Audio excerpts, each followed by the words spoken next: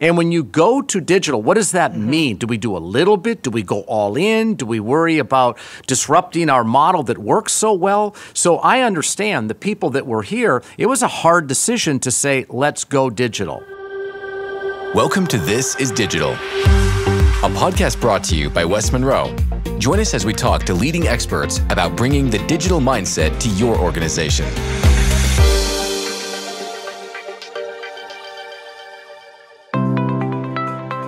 Welcome to This is Digital, a podcast about leading with digital to win in the marketplace. I'm your host, Rissa Redden, Partner and Chief Marketing Officer at West Monroe. West Monroe is a digital services firm. We are thinkers and makers who bring hands-on experience and technical know-how to get things done and to deliver lasting value. On This is Digital, we'll be talking to experts about how to go about not just doing digital, but being digital. We'll be sharing stories of digital successes and digital failures. This podcast is for business leaders like you who don't want to miss out on the opportunities digital holds. Let's start off the episode with a quick news story. It is easy to scan the headlines, but it's harder to spot their connection to being digital. Here's the headline: the strategy behind Truist's new AI-powered digital assistant. So this story ended up in the Financial Brand, written by editor Bill Streeter. Truist is a well-known bank, the result of a merger between major brands SunTrust and BB&T. This story is about how they implemented a digital assistant. You might think, well, that's quite an obvious digital story in the news. And by the way, why is that news? Because it seems as though all banks today have chatbots. But this story is about how they're using their digital assistant differently. They're using it to tackle a major pain point in the banking experience, and one that most banking digital assistants don't tackle today: the inability to forward information gathered in a customer's first point of contact to a staff member in a handoff, call, or text. In banking, there is a common drop-off due to the siloed nature of their organizations. So in reading this, it appears the bank developed this chatbot themselves, a homegrown technology, in about a year. It wasn't a solution in the market. The reason that I think that this article is interesting is twofold. One, it's clear Truist didn't want to have a chatbot to keep up with their competitors. They wanted the technology to address a real and lasting pain point in the banking experience. They focused it on the customer pain point, no matter what that meant for them from a rollout timing perspective or the tech they chose, and kept the problem their focus, not the tech. And two, they are constantly monitoring customer feedback and then feeding that through their triad of teams: product engineering, design, etc. That is the multidisciplinary magic that we talk about at West Monroe, where people from different disciplines come together to hear the feedback and go implement it in a holistic manner versus waiting for it to go through a linear process. So food for thought as you're considering your next technology, or the next time someone in your organization says, everyone is getting this technology and we should too. Think first whether you need that technology, and then also if you do get it, how can you use it for competitive differentiation versus keeping up with the Joneses? And now for our guest segment. I am thrilled to be joined today by Mark King, Chief Executive Officer at Taco Bell. Mark, thanks so much for being here today. Well, thank you, Rissa. I'm really excited to be with you and to be talking about all these interesting topics we have. I'm super excited as well. Thank you so much for joining episode 1 of This is Digital. You're a trailblazer here on episode 1, just as you have been throughout your career. You joined us for West Monroe's all-company meeting earlier this year and delighted us with your stories. I wonder if you might start with your leadership story that led you to becoming CEO of Taco Bell. Well, it's kind of a bizarre story, Rissa. I had spent 34 years at the TaylorMade Golf Company, the last 14 as the CEO. Our parent company at that time was Adidas. And so I left the golf business to run the Adidas business in North America for 5 years. And then I stepped down and I was going to speak like I did at your all-company meeting. And I got this call out of nowhere that said they asked if I would be interested in being the CEO of Taco Bell. And I initially I was not. I didn't know anything about food, restaurants, or franchisees. But after I met with the people, it's an amazing brand, a lot of runway, a lot of opportunity. So I thought I could take what I learned around leadership in my prior 2 jobs and see if I could do some good work here at Taco Bell. So I've been here now a little over 3 years. And how did you prepare for taking on the CEO role? What do golf and tacos have in common, as you've probably learned over time during your tenure at Taco Bell? Yeah, it's amazing, Rissa. People ask me that all the time, and it's not as different as you might think. You create products, you create a need in the marketplace with your customers, you launch products, you create a bunch of energy, and hopefully people come in and buy your products, and you do it over again. So there's a lot. The mechanics of it are pretty much the same. Now, the product itself, golf clubs, footwear, apparel, and food are really, really different. So really the learning was more around the product and food than it was around running the business. You've been quoted talking about how Taco Bell will continue to be bold. How do you empower bold in your organization?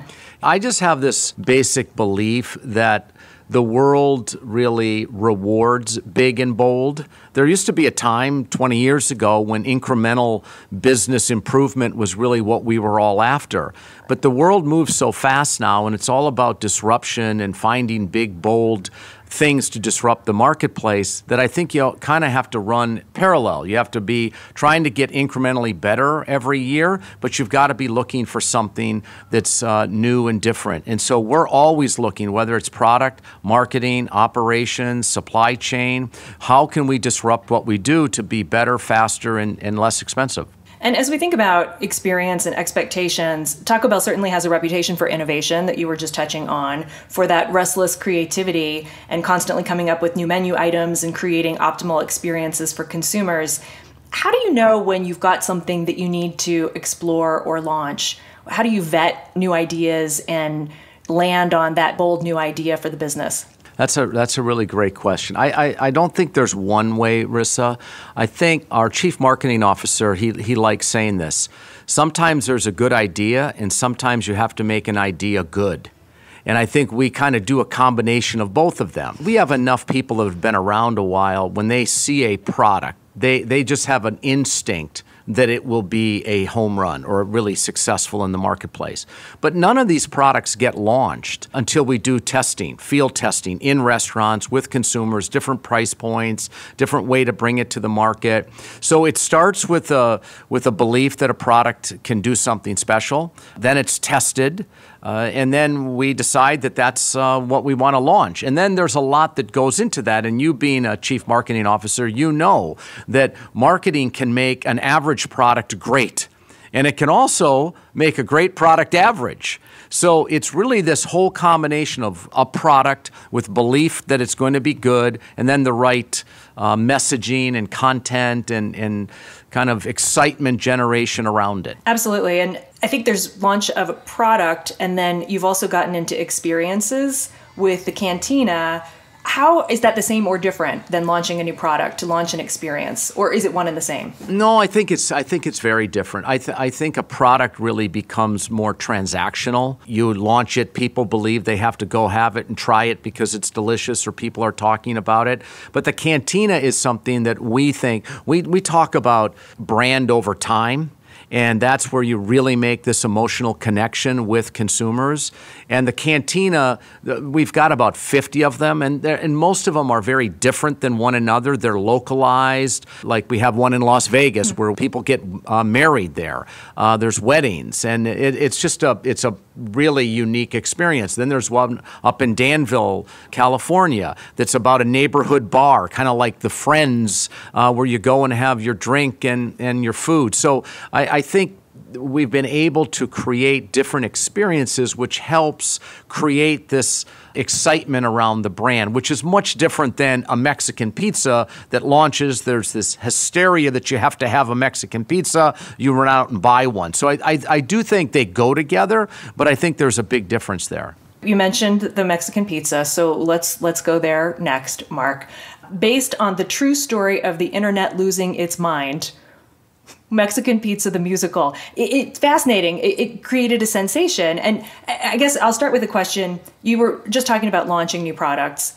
Taking a product off of the menu is also a part of that product life cycle. Mexican Pizza, as we know, was removed and then it was brought back. There were petitions. There was a sensation around this. What did you learn from Mexican Pizza, or what did Mexican Pizza teach you about the world? The first thing it taught us is that products can have a rebirth. Mexican pizza had been on the menu for 40 years. 40 years. And prior to us taking it off, we sold 20, 25 pizzas per restaurant, which is not a big item for us. We sell 900 quesadillas a day. We sell 1,000 tacos a day. We sell 1,000 burritos a day. So when you're only selling 20 of something, it's like, okay, well, we were trying to simplify the menu during COVID to make the restaurant easier to operate. So we took some items off. But the one thing we do know about Taco Bell specifically is all of these items have a cult following. And this cult following around Mexican pizza had a louder voice than any other cult following. And there was just this hysteria about taking Mexican pizza off.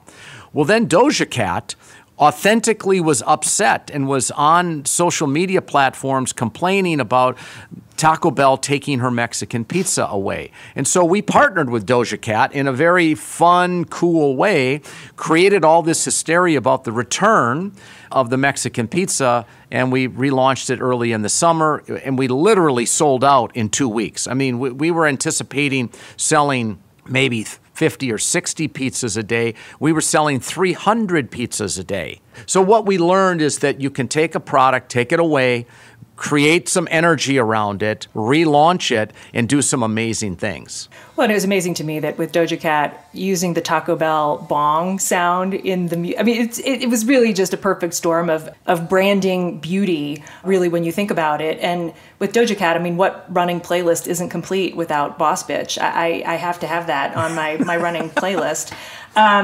So Mexican pizza, the rebirth, I think, is fascinating. I also think it's interesting that you had Doja Cat, you had Dolly Parton. I mean, you had no shortage of people that were raising their hands in defense of the Mexican pizza. Do you feel like you lead customers, or do customers lead you? I think both. Customers in general don't know what they don't know, right? So you can create something, and Mexican pizza would not be an example of this, but the grilled cheese burrito is a really good example of this, which is another really great success story for us. But you took a basic burrito, we figured out a way to put cheese on the outside with jalapeno peppers baked into the cheese on the outside.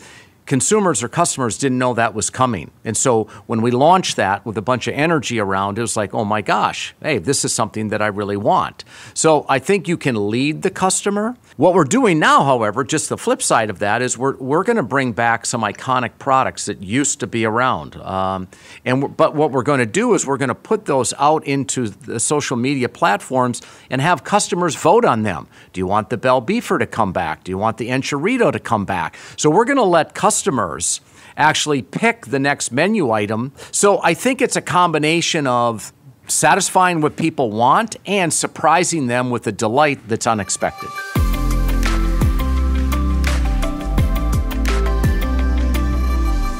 You mentioned, Mark, the cult following that Taco Bell has.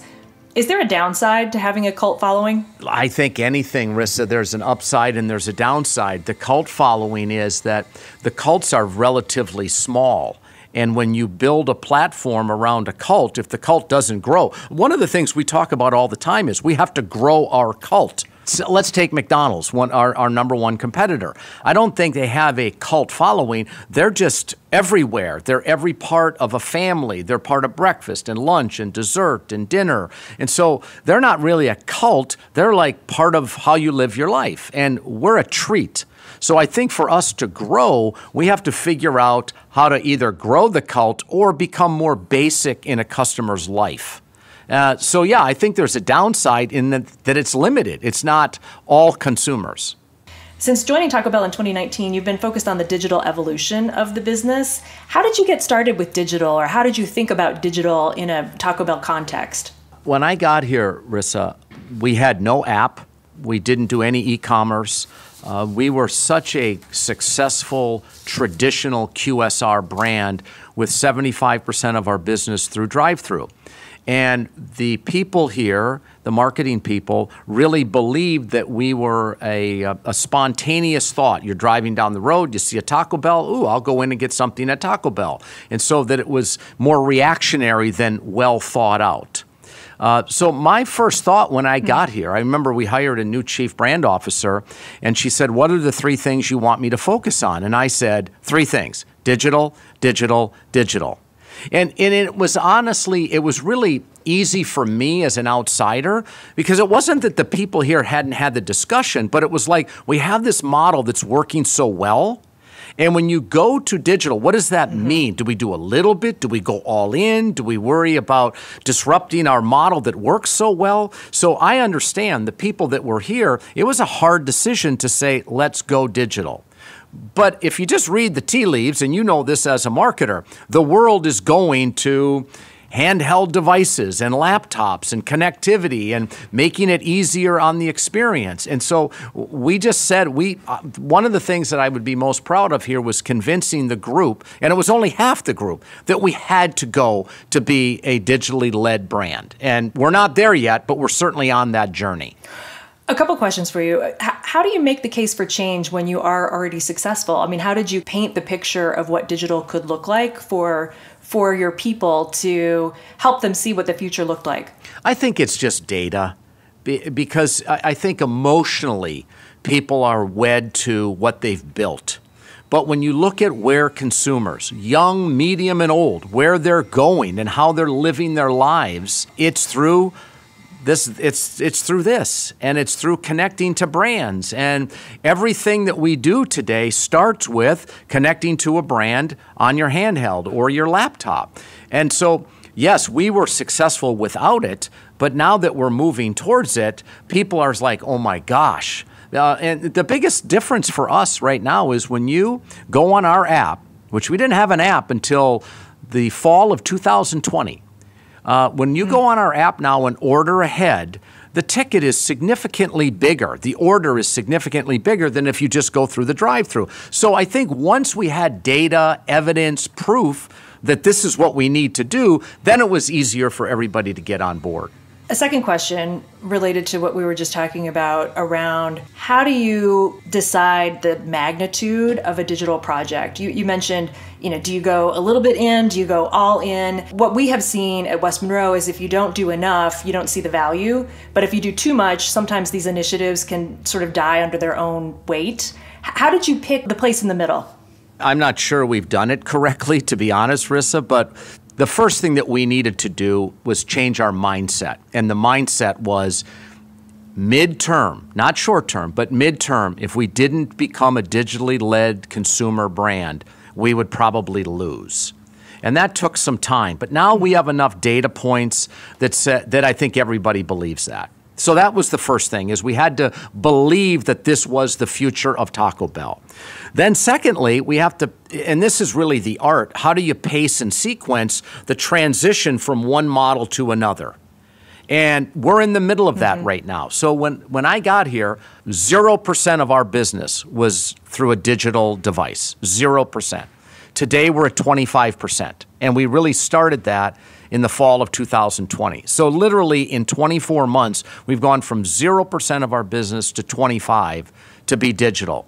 And all the indicators when we go more digital, it's more profitable, the check is bigger, the consumer likes it more, it's easier. So now we have a goal that we want to have 50% of our business be digital. And just last week, somebody said, I think we're wrong.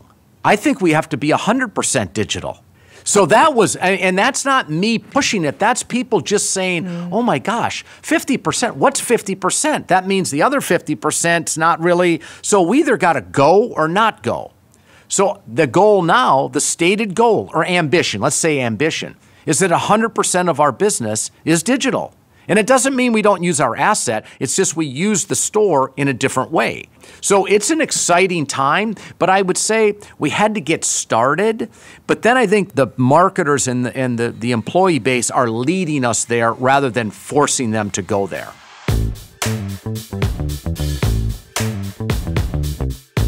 At West Monroe, we talk with our clients about how digital is more than technology.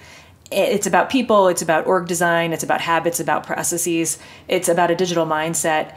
How do you think about what it means to be digital? It's funny that you're talking to me about being digital because I'm 63 years old and I'm probably the least technological person in corporate business today. But what I do understand is that the world revolves around this digital connection. And That's really, to me, what needs to drive it first is how you think about it.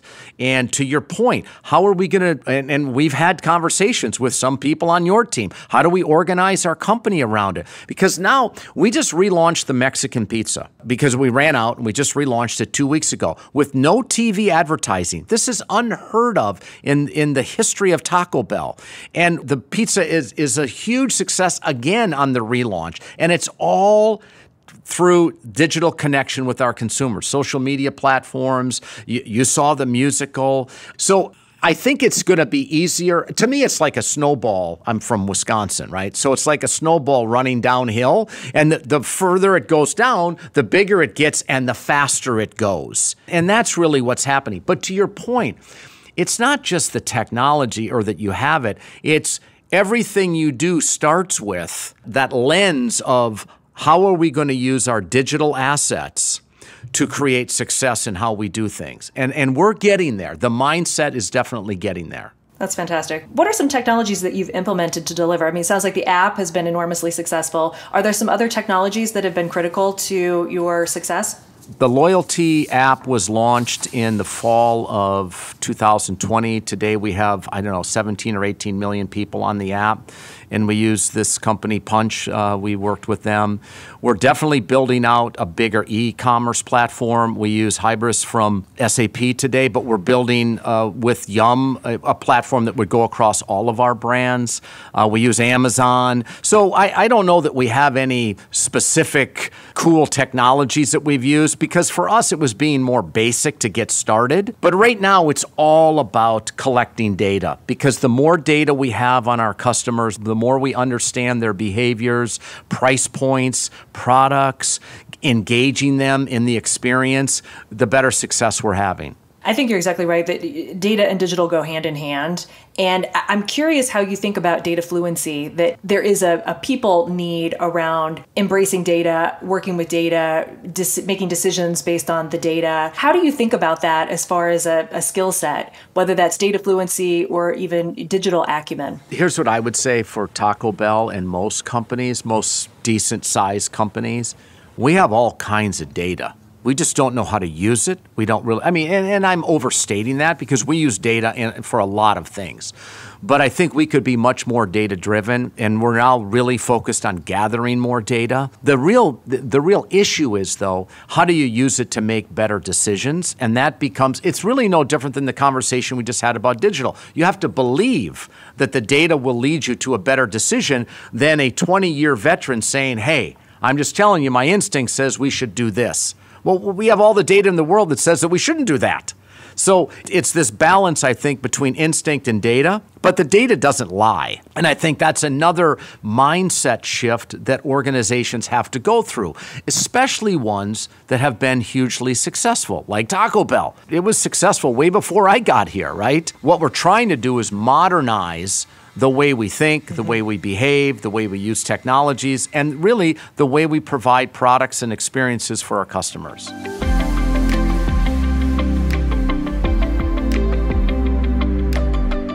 Mark, at West Monroe, we recently released a new digital research study where we found that more than half of organizations say they're very effectively aligned on digital vision. How hard is that to do from your perspective? I would say it's very difficult. Let me just say that, because I just think people are so used to the way they've always thought, the way they've always behaved, and if they've delivered good results, they're really reluctant to change.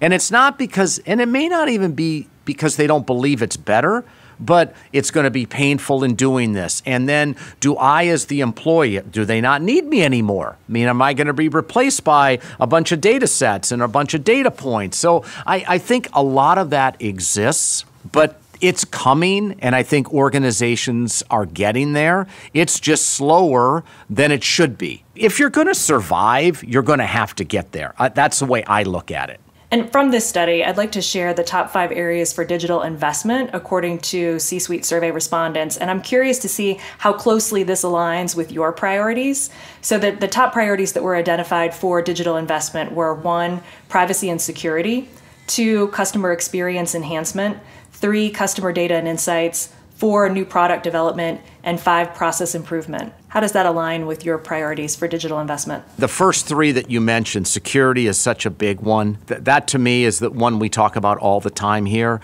It's not so much process improvement or product, but really around the customer experience. I think that's where some of our competitors are way out ahead of us, and we've got to catch up. Just the basic use of the app and ease of order is really something that when you're not born from a digital DNA, it's hard to get there, which you wouldn't think it would be, but it is. So I think those first three are the ones that I would put right at the very top. Perfect.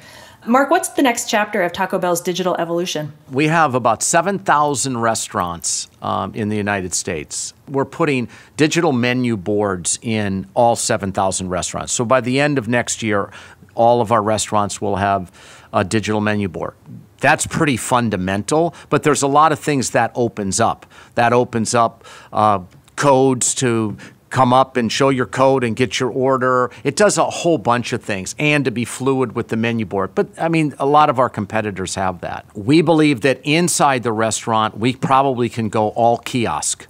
And this is not to eliminate people, because we're going to redeploy the people that would be at the cash register to help people use the kiosk. So it's not about saving money, but the experience for the consumer is better at the kiosk than he is at the front desk. And then the biggest thing is we have to be able to drive transactions through our handheld so that we're in their palm all the time. We're talking to them. We're giving them little beeps. We're reminding them, middle of the day, specials. So almost every product that we launch now, we launch first through the app. And I know most brands do that, but that's something for us that we haven't done. So first, I think it's catching up, and then it's really about ease of transaction with the consumer. Mark, final question. On your podcast, Recipe for Restless Creativity, you ask this of every guest, so I have to ask you, what is your go-to Taco Bell item? Well, Rissa, when I started my first day, they asked me that question, and it was bean burrito with green sauce. And everyone started to laugh. And I said, why are you laughing? And they said, because we've just eliminated green sauce from the menu. So we now have green. You've been Mexican pizza. So we now have green sauce back on the menu. But I'm going to tell you, we have so many amazing items. I'm not just saying that, but I love the soft tacos. I love the Mexican pizza. But I still think at the end of the day, it's my bean burrito with green sauce. I would say mine is nacho cheese Doritos Locos Tacos. Last night, I enjoyed that along with the Mexican pizza, and I went to the Taco Bell on 38th Avenue here in Denver, Colorado, and the team was a little concerned that I had not ordered sauces, and so they paid special attention to me to get some fire sauce added, and it was a delightful experience. I love it. Thank you for the support and the business. And thank you, Mark King, for a great conversation today. Thank you, Rissa. Thanks for listening to This is Digital. If you enjoyed today's show, please follow or subscribe on your preferred podcast app. And don't forget to leave us a review. For more information on This is Digital, visit westmonroe.com/thisisdigital.